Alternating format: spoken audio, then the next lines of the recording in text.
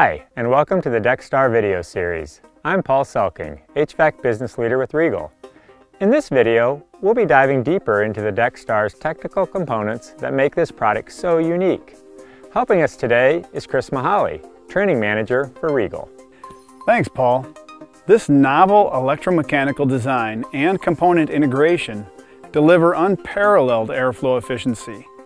DeckStar's unique configuration, compact and lightweight design, and efficiency are truly revolutionary and can provide some exciting advancements for our OEM partners.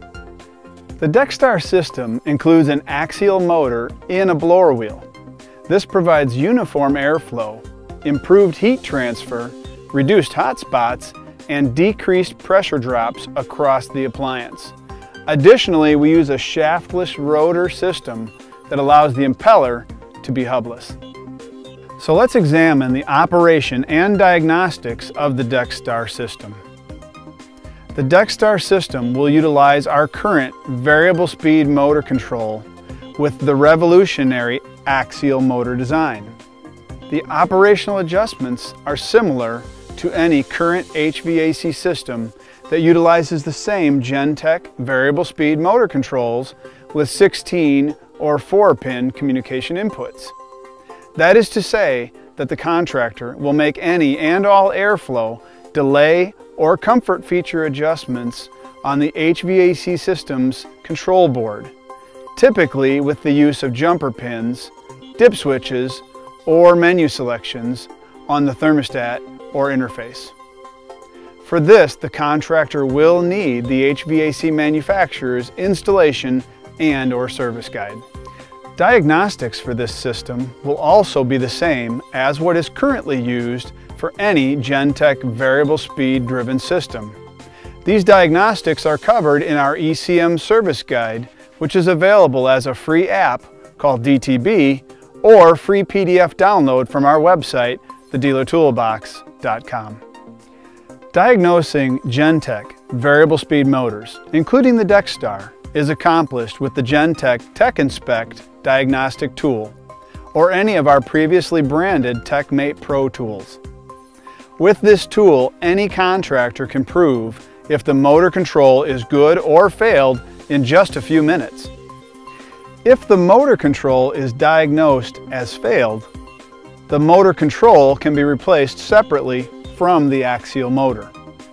Before replacing the motor control by itself, the axial motor must be diagnosed. This is a simple process of measuring the ohms values of the motor windings, checking for continuity to ground, and obviously rotating the blower wheel by hand to assess the bearing. As a reminder, all of these diagnostics are covered in the ECM service guide.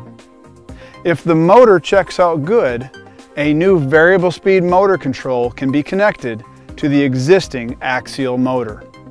If the motor checks out failed, the entire blower section, including housing, blower wheel, motor, and motor control, should be replaced. However, I should mention that in the almost 30-year history of ECM technology in HVAC applications, motor and/or bearing failure issues are a very rare occurrence. As a former contractor, there is one more point that I would like to cover. What if the blower wheel becomes dirty and needs to be cleaned? This is also the same as with any variable speed system.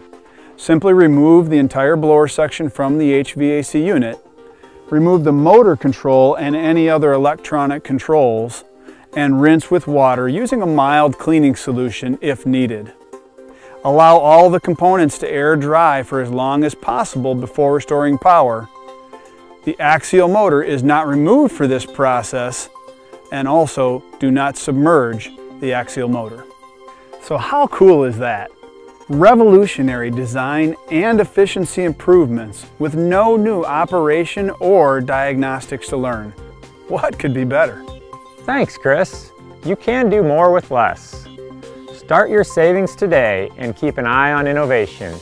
Join the conversation and follow us on Facebook, Twitter, LinkedIn, and right here on YouTube. Until next time, I'm Paul Selking.